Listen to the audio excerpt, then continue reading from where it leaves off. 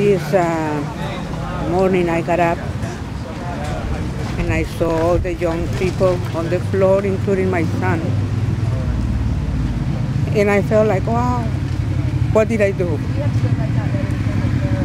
But I know deep in my heart that I did the right thing, because we needed it to say something, because people are being killed, especially young men of color are being murdered.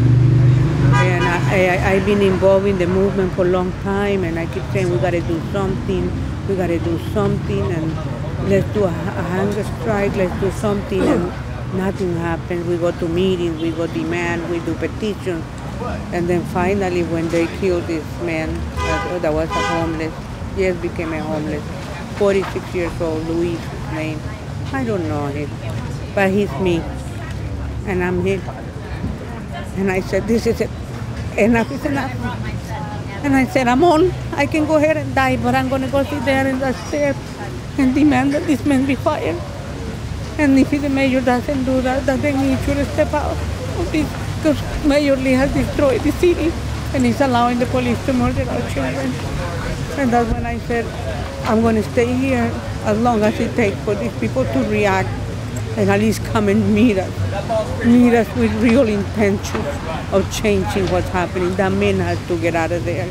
He allowed racist cops to remain in the force. How can a racist cop that said that I'm no good, that I'm garbage, that Latinos and black are nothing, protect me? They have no intention of protecting me, and he's still and they're still in the office.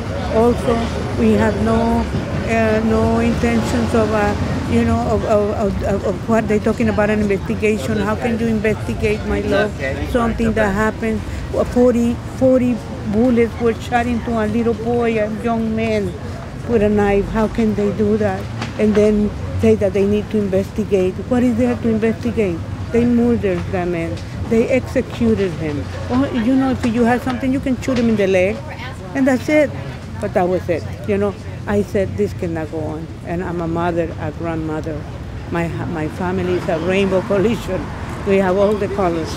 And I said, for my children, for the children of this school that I teach in, for the children of this city, for the children of this country, for the children of the world, enough.